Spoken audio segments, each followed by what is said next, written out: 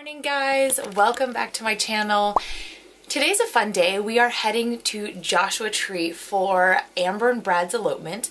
Usually we'll stay the night the day before, but this time we're just doing a quick down and back because the ceremony is until 4 in the afternoon. So I'm leaving now, it's about 9. I'm gonna go pick up some flowers and I'm gonna meet my assistant. We're gonna have her hop in my car and then we're gonna drive out to Joshua Tree. So we're also gonna make a pit stop at another wedding venue called Rimrock Ranch. We work there a lot and we have a wedding coming up in March that we are going to do a quick little like run through of the day, just my assistant and I, Taylor. Because she's going to be the lead on the rehearsal day and I want her to see the space before we go.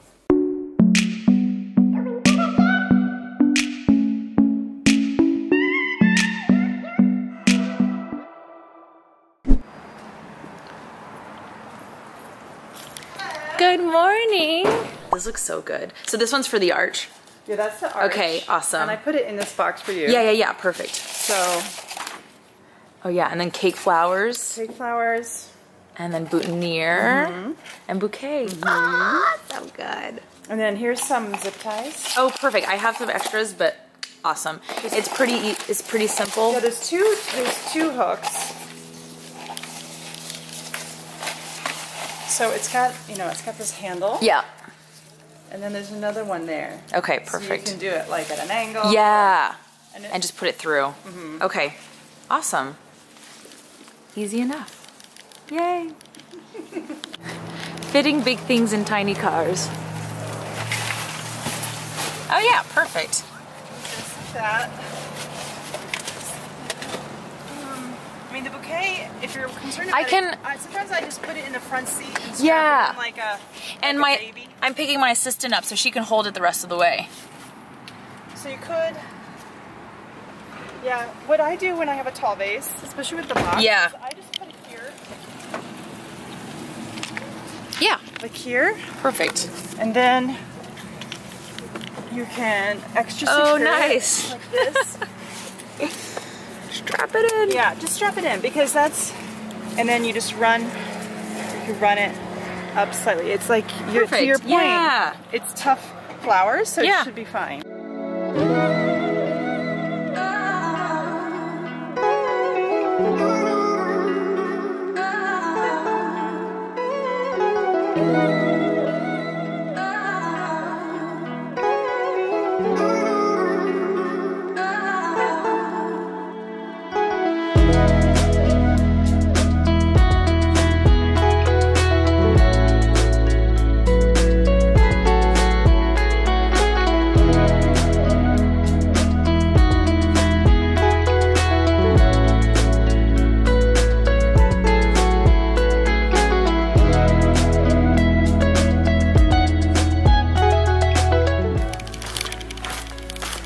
So cute. So they have, these are all cabins that guests stay in, and then that's the lodge.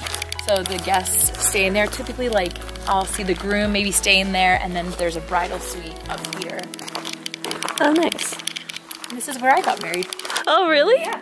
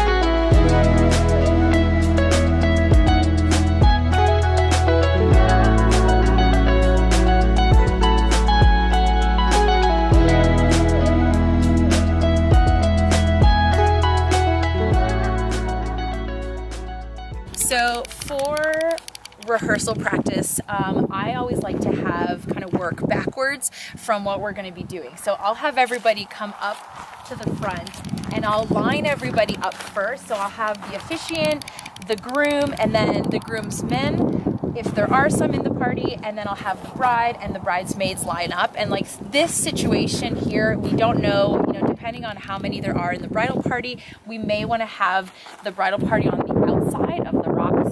So we'll just have to test that out at the rehearsal. But I'll have them line up so that they know when they're walking down the aisle, they know where to stand first and foremost, because otherwise they're walking and they're like, where am I going? Where am I going? So I think that'll work really well for them. One thing I do like to tell parents, so a lot of the times during rehearsals, parents will be hanging out like off to the side and they'll think that they have to be behind their son or daughter or whoever they're related to. But I like to tell them to reverse sides so they can actually see the face of the person they know more. So you get to see, you know, if I'm on the groom side, it makes more sense for me to be seated on the left because I can really see the reaction as opposed to being seated behind them where I might see just the back of their head. So that's a little tip that I like to give people during the rehearsal.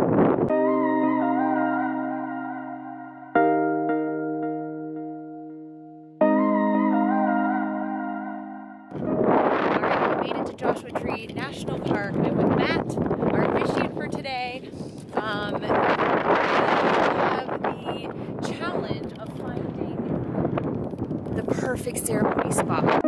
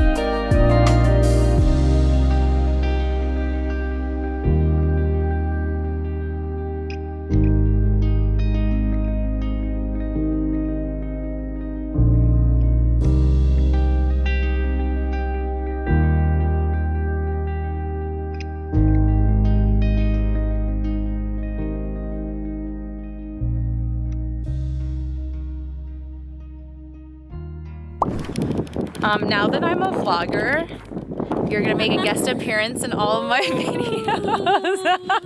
Ooh, what's that? Oh, hi, rehearsal. She'll dance for you. Yeah. This is how I take all my pictures. Like With the times that we're having now, I think elopements are going to become more and more popular. And the way we offer our elopement package is we include the arch, the triangle arch. We include a 30-minute ceremony with an officiant that's official, at least in the state of California. We also offer 2 hours of photography with some of our photographers who we've partnered with. So we offer clients kind of 3 styles of photography, and they get to choose who they prefer, and we contract them directly. And then we also offer a bride's bouquet and a groom's boutonniere. Of course, we're very flexible, and if we need to provide 2 bride's bouquets or 2 groom's boutonnieres, we will definitely do that too. So this package is super popular, especially for our Joshua Tree couples. We tend to recommend that they get married in the park, and then if they are less than 10 guests, then they could have a little Airbnb dinner party afterwards, and we will definitely help recommend some caterers for that, but we typically leave after the ceremony.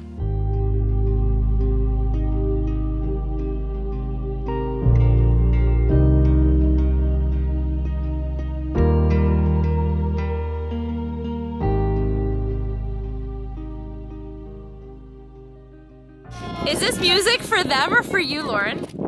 Probably for me. I'm like not even taking pictures anymore.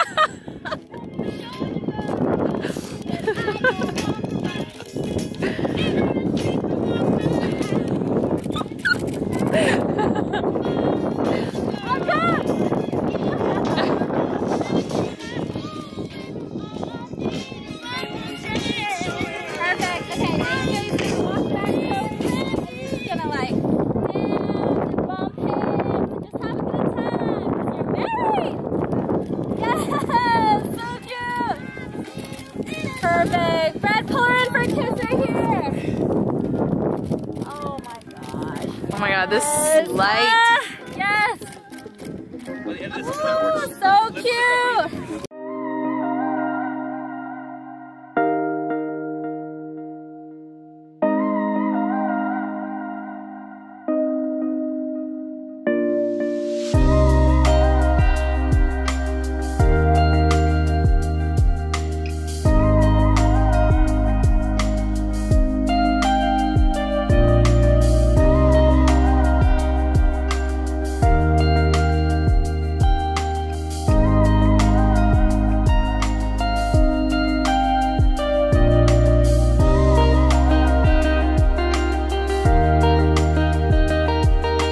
You enjoyed this elopement video. I'm going to work hard on getting more behind the scenes of our upcoming weddings and events. If you liked this kind of video, please give me a thumbs up or a comment below. And if there's anything else you want to see in the next few weeks, feel free to leave a comment. Let me know what interests you and I will make sure to record that for you guys. All right, thanks and see you next week.